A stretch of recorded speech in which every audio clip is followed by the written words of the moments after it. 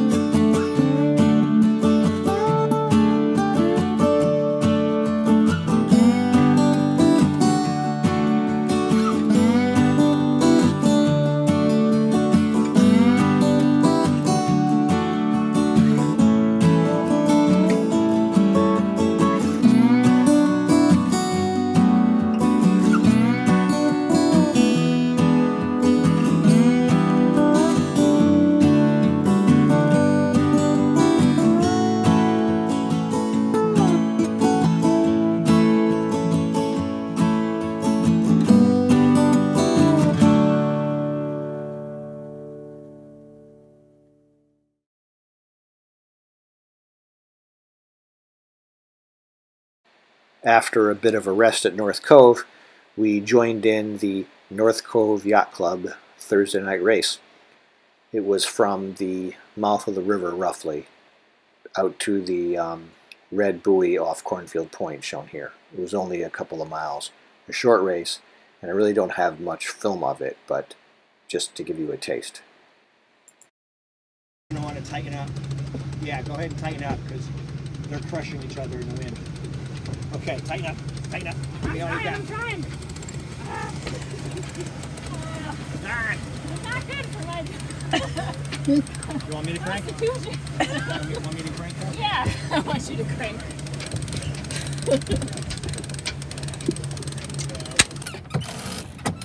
Say when. Okay, land this properly. Okay, Madigan's falling off a little bit, so we can too.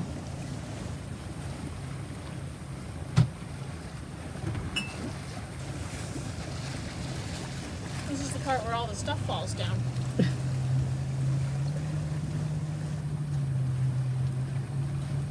We finished second out of 6, which I thought was really good. It was a nice start to the racing series. Did I mention it's really hot? It's really hot.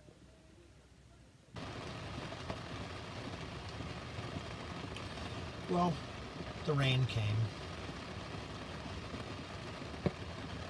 A little warm, not as warm as it was, but I had to close up the hatches so that nothing got wet. And I think I'm going to tackle the Mac Pack. It's the kind of sail cover we have. I think it's warm enough where I could go out in the rain. I'll know shortly. No, that's really cold. Most states in this area have a program about sewage and boating. Connecticut, New York, Massachusetts, Rhode Island, they all have, the state pays for services that pump out the holding tanks of boats so that people don't dump overboard in their waters. They want the water to be clean. So they give you these little flags, right? And it comes with a little container on here. And what you do is you open it up, drop it on the floor, pick it up. Now you have your container, and you put your tip inside there for the guys that come around and pump out your holding tank. The pump access is on the outside of the boats. They just pull up next to you in their boat and unscrew the cap, and they hook up their big vacuum cleaner and suck it right out. And so the state pays them for that, but we leave them tips because it's a thankless job. Anyway, so I'll be hanging this up on the railing of the boat right near where the holding tank access port is, and then I will call them on the phone on Monday morning and tell them that this is there in North Cove and where the boat is, and they will come and take care of it. It just happens like magic. And when I come down to the boat next Friday, it'll be to a nice empty holding tank, so my daughter and I are ready to go on our sailing trip. There it is, ready and waiting. That doesn't seem like an incredibly important task, but when you forget to do it, it becomes very important.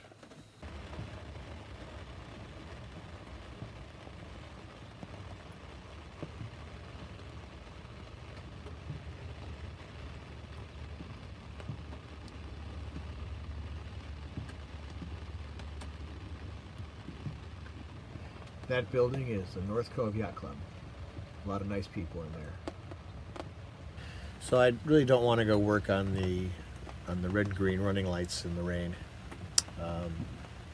Plus, I was hoping to talk to my daughter's father-in-law, who was an electrical engineer who at one time in his life had a job doing boat wiring. He's very knowledgeable, and about how to test it properly.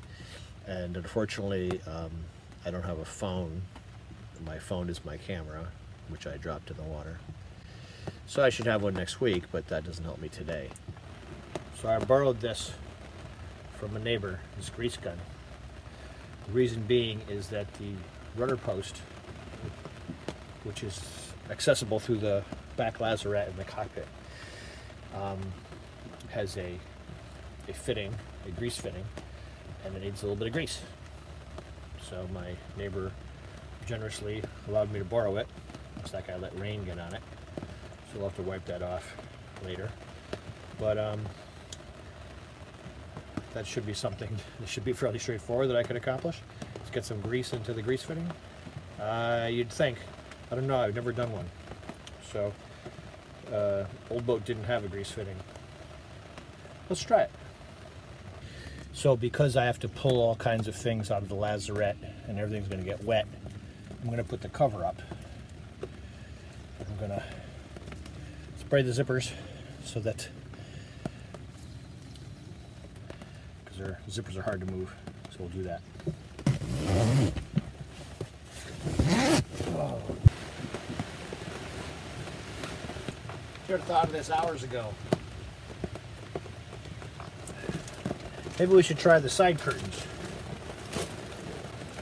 Haven't really tried these yet. Again, you know, I got this boat in August, and I keep looking over here, but the camera's over there. All right, I got this in August, and haven't tried all the cool features out yet. Is that the inside or the outside? I have no idea. I'm going to assume that it goes this way.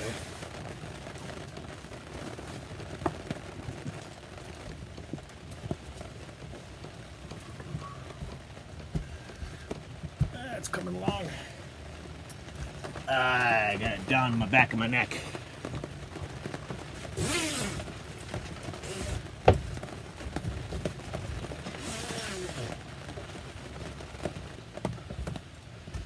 Okay, well, this whole exercise was to get the rear lazarette hatch cover covered, and so I could put some of the stuff from there on the seats without getting everything all soaked. So let's give it a shot.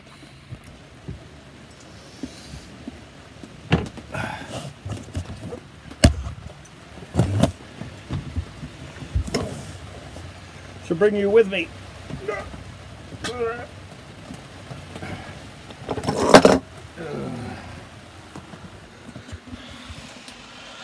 All right, how do we turn this thing? All right, we're too close to see anything.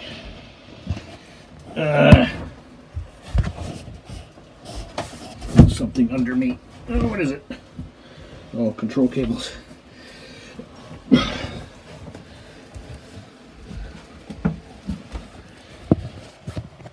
See the, what can you see here? You see the wheel. All right, I'm reaching in the cockpit and turning it.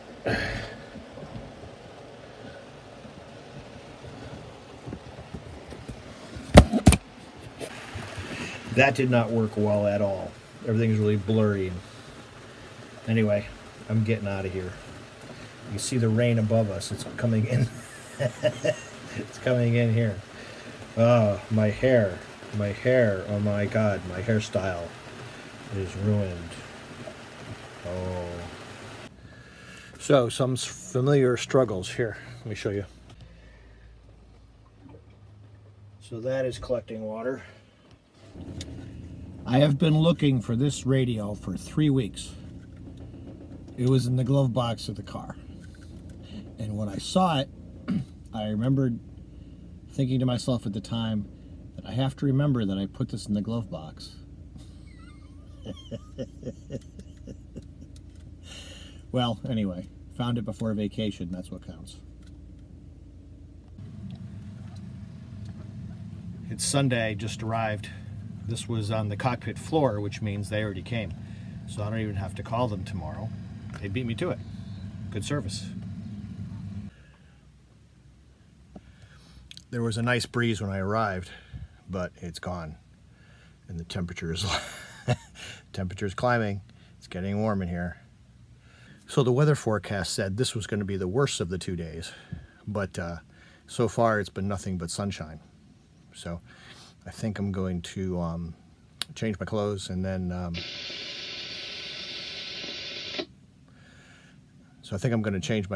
then see if I can get the reef lines rigged and the maybe the mainsail cover on.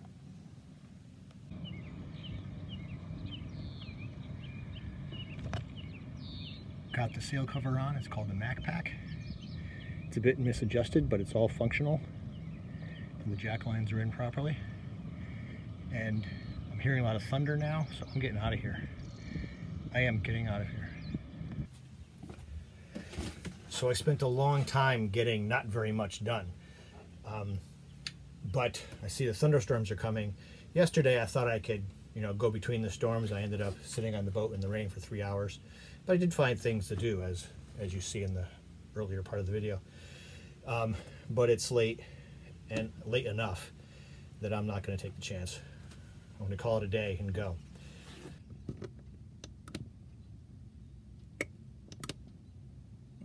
I kind of expect them to be closer to 13, but I'll ask somebody. So when I leave, I have to remember to switch the batteries off, which I remember about 50% of the time. When I say remember, I mean I have to usually, go back downstairs after I lock the door, because I think of it then. And closing the windows, which I remember pretty much all the time. There was an occasion I left the bathroom window open. I'm sorry, the head window open twice, I think. But that's the head window.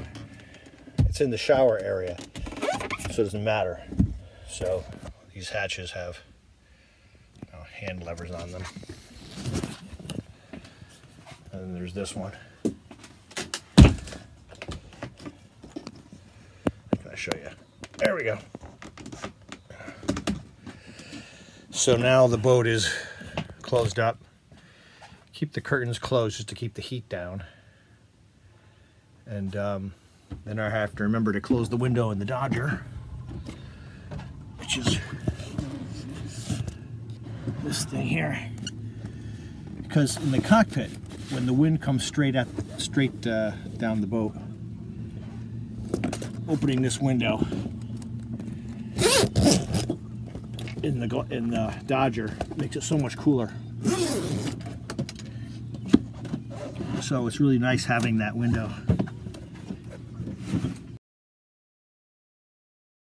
And about half the time I'm right at this point and I realize I didn't take the lock out with me, but this time I did.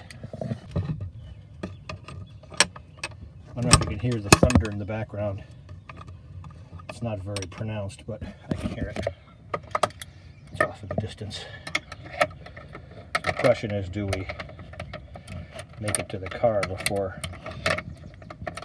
that all breaks loose?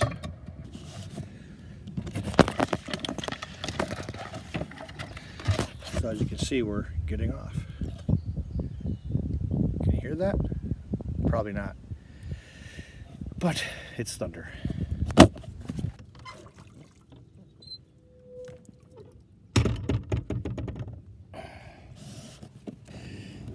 If I leave the ladder in the water, it'll start to grow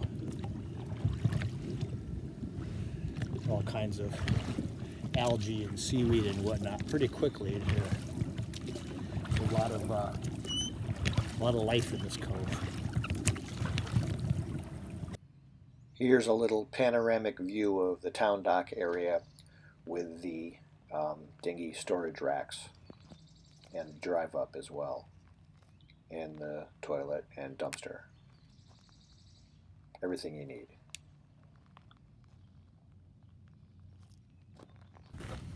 Can you hear the thunder?